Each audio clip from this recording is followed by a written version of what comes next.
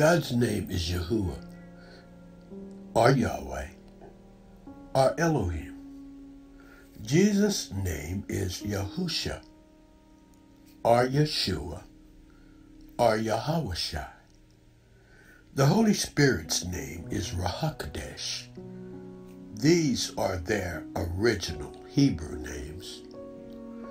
I am come in my Father's name, and ye receive me not. If another shall come in his own name, him ye will receive. That's John 5:43. Let that soak in.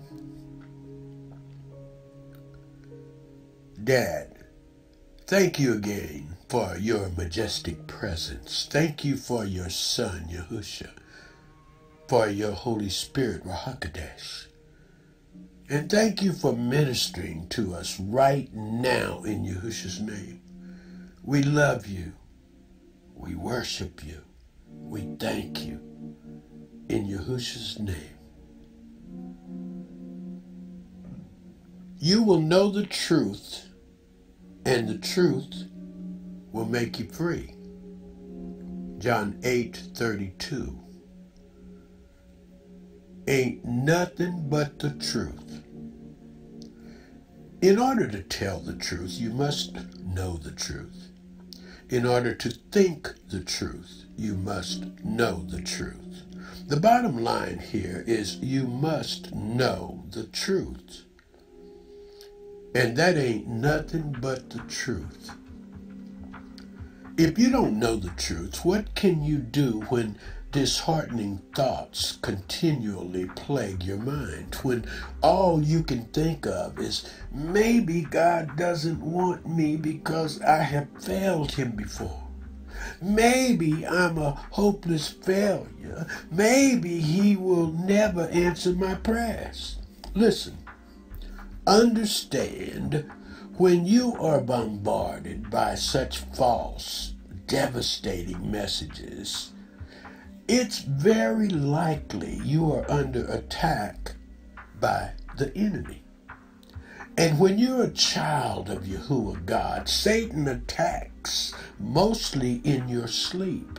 He tries to plant his seeds in your sleep. See, he knows what most depresses you and stresses you, and will twist how you see your circumstances to undermine your security in Yahushua Christ.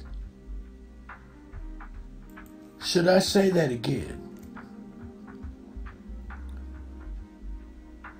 Understand, when you are bombarded by such false, devastating messages or thoughts, it's very likely you are under attack by the enemy.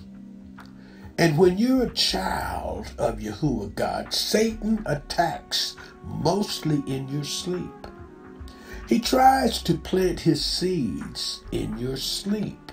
See, he knows what most depresses you. He knows what most stresses you, and will twist how you see your circumstances to undermine your security in Yahushua Christ.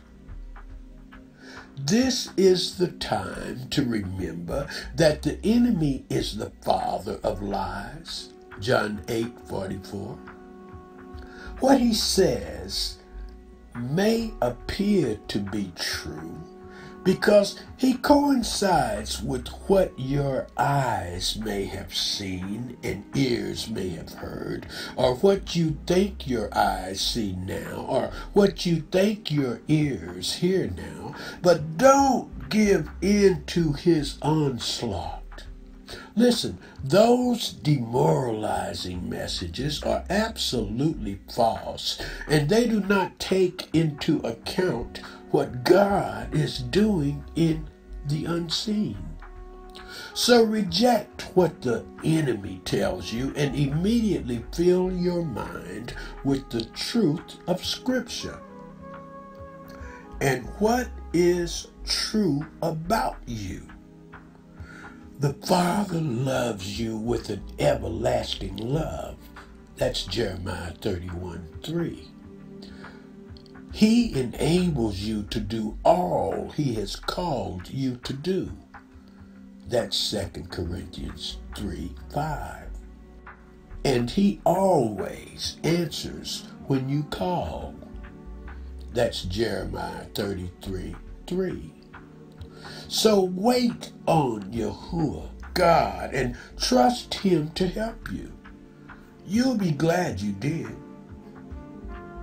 And that ain't nothing but the truth.